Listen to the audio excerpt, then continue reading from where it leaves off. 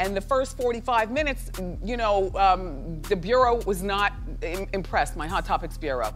But then all of a sudden, they were impressed because it seemed like she was playing out lyrics implying Jay-Z cheated, and she said things like he only wanted me, want me when I'm not there, and he better call Becky with the good hair. Well, people are thinking the Becky that he's reporting about, or she's reporting about, is that fashion designer Rachel Roy. The woman who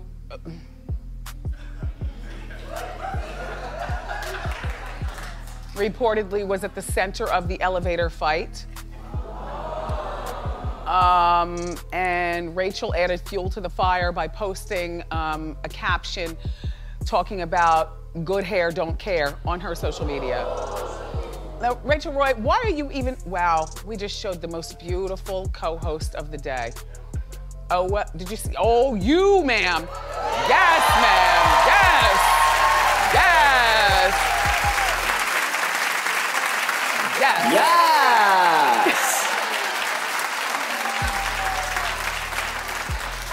That is how you do it.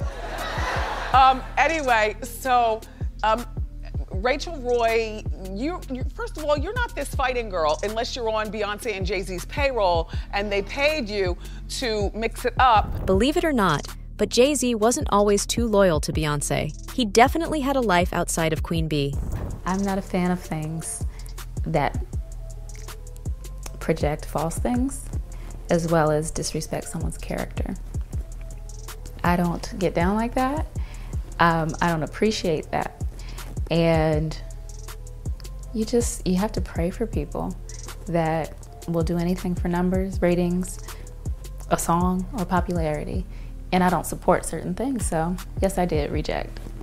I mean, they came out a while ago. Were you upset when that song came out? Song? Well, I didn't even hear the song. I heard about it, so I had to go inspect it. Yeah, you know, my father and I sat in a room at Violator when Chris Lighty was managing a particular artist, and that artist interrupted my meeting. And my father was in the room, you know? So we cleared out the air, and the confession was made on the other person's part that yes, they lied. But if that will ever come out from the person's mouth, who knows? Who cares? I've addressed it. Maya, who has been in the entertainment business for a long time, is still single, charming, and free, and she symbolizes independence and confidence, and knows how to put the media in its place. Well, you can't believe everything that you read. Yeah. Because that's not what I said. What I said was I feel empowered. Yeah. Talking to people, all walks of life. And that includes the gay community, abused women, broken teens, you know, strippers, a lot of people that have been criticized and judged.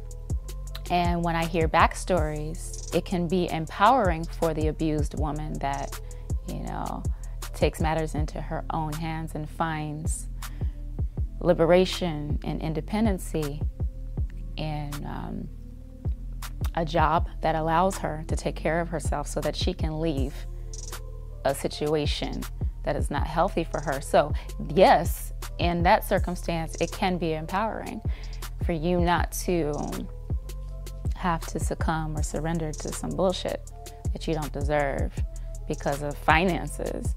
So I've learned that by just sitting down and listening to people's stories. You know, what I have not said was taking your clothes off is empowering, which the media will spin. I said women are beautiful whether they are fully clothed or not. From every facet, whether that be the mind, the heart, the body, the soul. You know, there's many different components to an individual versus just the flesh. But as you know, you have to be very careful what you say, you know. And yes, it can be empowering in different circumstances. But even the toughest of people can lose themselves along the way when it's them versus the Hollywood elites. I would definitely have to say those in power, you know, that want to abuse it and get off on abusing it, definitely plot on their prey, you know, and you have to be willing to sacrifice anything that you think you might benefit from, a career, etc., and say no, period. And even though there have been ongoing allegations that she is romantically involved with some of the musicians she has worked with, she has chosen to keep her dignity and concentrate on her work. You know, I can't say that all women are treated unfairly, disrespectfully, but I can say that that happens all over the world, in every or any industry, in any circumstances, whether it be personal relationships, in business, etc. You know, you must protect your space, but you don't necessarily know what the agenda is behind someone speaking down to you, at you, etc. There are horrible things that happen every day, whether it be in the industry or not, mentally, emotionally, sexually, financially. And you have to break down your value. You really have to assess that and your standards. And it's very difficult if you don't know it, if you can't identify it regarding what's coming at you. And that takes some time to maybe step away if you walked into this game not knowing who you are and your limitations. You know, there can be power plays and ultimatums given for the people that hold the power, whether that be toward a female or male artist. Mm-hmm. You know, I often find that a lot of women that I speak to suffer from that, you know, but you really have to, you really have to protect, you know, what you allow yourself to believe, because it will be fed, whether it be your body image, what you need to change about yourself, how you need to sound, what you need to look like, how you need to dress, who you need to date, what you need to say. You grow into that. If you start early in any game without knowing who you are and being solid in some type of foundation, it's very dangerous. You have to not be desperate. You have to be willing to say, I'm good, fuck you, and walk away, you know? But if contractually you have no options, that's a living hell, you know? I find it horrific to have to be buying the negative energies. It's unfair, whether you're a male or female. Maya has recently disclosed several difficulties she has encountered, including claims that Jay-Z's shady approaches toward her had a detrimental effect on her career. Here's everything you need to know. Just recently, Maya has bravely stepped up, claiming that she suffered consequences in her career as a result of her failure to comply with unreasonable requests by the 99 Problems rapper. You know, I don't like to make excuses like that. I don't like to be bitter. I know what I feel, and when I feel negativity, and when I feel bullshit, and when I feel ultimatums coming my way, I gotta maneuver elsewhere, you know? So I don't give it the time of day to say, oh, I was blackballed, oh, you know, it's because of you that no, I don't make excuses. I just know what doesn't feel good, and I just don't work with those entities, and I just don't work with those energies or allow them in my life, you know. So independent has been a blessing for me. Not to just any entity, because guess what? The major label system is beautiful. There are some people, not everyone, that have huge egos, you know, and awful mindsets towards men, towards women, towards people.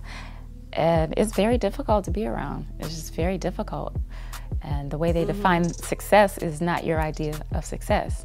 So you have to step outside of your box, which is why I named my label Planet 9. It's the furthest from Earth. I have had to create my own rules, my own standards to live by, you know, and do things in my own time. You know, my planet might not necessarily rotate around the sun 365 days. It might take me 7 years to do something in my own time. versus one earthier. But I have to put myself in a completely different world and environment just to function and stay good, stay alive. Maya and Jay-Z first met in the early 2000s when Maya's label asked for help on Best of Me Part 2, a Trackmasters-produced song. But things didn't quite go as planned on their first meeting. According to several media reports, producer Tone claims that when Jay-Z first met Maya at the Hit Factory studio, he was turned off by her attitude. Tone recalled Jay-Z's assessment, characterizing Maya as seeming a little dismissive or lacking respect for the chance that was given to her. There was apparently a brief falling out as a result, and Jay-Z left the studio in annoyance. Interestingly, Jay-Z came back later to finish the song, and things seemed to diffuse as Maya became friendlier and more approachable. But when asked about it later on, Maya said she did that just to get through the recording and never have to meet the rapper again. How did you stay so guarded within your career? This is what I did. I said, no, I'm good, thank you. No, thank you. Okay, so sometimes that doesn't translate as far as what you are allowed to have, what you have access to. You will be blackballed. You will be talked about. You will be shitted on. You will be rumored about. But you have to stand strong on what you don't care for. It's not that serious to me, you know, if I have to sell my soul. And people will still try to manipulate, you know, the perception of you, regardless. But as long as you can go to bed at night and look in the mirror and be happy and say, thank God, you know, I've been kept. I'm still solid on who I am as a person. I understand that I might have sacrificed something in the physical world, but the spiritual world is not worth it. You're okay. You don't need to do anything. What you need to do is protect every part of your life, your spirit especially, because everything else is connected to that, you know. And I have people to take care of, so I don't have time to play games, time to be on drugs, time to be on alcohol, you know, trying to put a Band-Aid over stuff that I can't live with. So my best bet is to empower yourself, get educated, and try to make it happen. It may be a process, but no person deserves to have an ultimatum over them. Yeah. For fame or for glory, because it's not. But then, years later, there were rumors that Jay-Z and Maya had an affair, even though Jay-Z was married to Beyoncé. Now, since Jay-Z had admitted to being unfaithful to Beyoncé during their marriage, there was more reason for these stories to spread. But Maya quickly refuted these allegations on social media and denied having had an affair. Did you hear Beyoncé overnight? No, what happened? She released all of this stuff, you know, accusing Jay-Z of cheating. Oh, that's awful. I know, right? Do you think that Beyoncé would do that for publicity, or maybe she genuinely feels it? Well, I can't really speak on, you know, what another person does, but art is art, and it's definitely an expression of self, often truth. Often truth, you think? Because... It can be. It can be free therapy. Because in the past, of course, you've been accused of similar things. Well, that's what you sign up for when you enter the business. Absolutely, but it must be hard dealing with all the beehive coming at you. I don't have anybody coming at me, but I know what I'm not guilty of. Of course. But do you think Beyoncé might say things or sing things just to stir up publicity for a new album, or? I can't really speak on what other people do. You know, art is art. Like I said, to each his own. If it's a real place, then that's how you do it. If you are a recording artist, you're an artist, etc., you have to have some type of release, and that's what music is about. If it's your truth, speak on it. Do you think he's capable of such things? Any man is capable of such things. Oh, no. Over the years, Maya has been steadfast in her denial of any romantic contact between her and the rapper, even as Jay-Z's public admission of his marital cheating has sparked conjecture about the identity of the other party. Of course, Maya has also experienced extreme highs and lows, as well as ongoing pressure to fit in during her time in the music industry. Her father supervised her at first, but after her parents divorced, she was left to fend for herself under outside supervision. But Maya refused to follow the whims of the industry, particularly when it came to her romantic life. I never addressed the public about it. I addressed fans that want to know. So I don't make statements for controversy and press and all of that stuff. I answer my fans that may genuinely be concerned and have a question. But you have to understand, and that was also a lesson to me, that anything you do, say, gets snapshotted, retweeted, Yeah. and everyone is all over it, whether it be television, blogs, whatever, and you don't necessarily owe anyone an explanation, but fans that follow want to know, and I think it's important when it comes to your character not to shy away from it. It's okay to tell the truth, and it's okay to give somebody a run for their money if they're disrespecting you, especially when you're a female, Yeah. because we're often taught not to, and it's just self-protection, and you can't avoid a lot of things, but you do have a voice, and I don't like beating a dead horse. I don't like coming across as me trying to defend myself and come across as innocent, but people get carried away. Maya refused to go along with the constant advice from managers and publicists to date other musicians just to get attention. According to the singer, she was not going to allow her profession to become a show driven by phony relationships. For her, real relationships were more important than stage drama. I'm in a business that comes with a lot of bullshit. If you sign up to be an entertainer, you have to realize that many things are going to be said about you. Yeah. If you exist as a human being in this world, and especially in this world with social media, you're going to be talked about. If you have any type of platform to have a voice. Females, if you have any type of sensuality, sex appeal, or not, you can still get talked about and linked to people that you have never even met, and it is what it is. It comes with the territory. So it really doesn't bother me.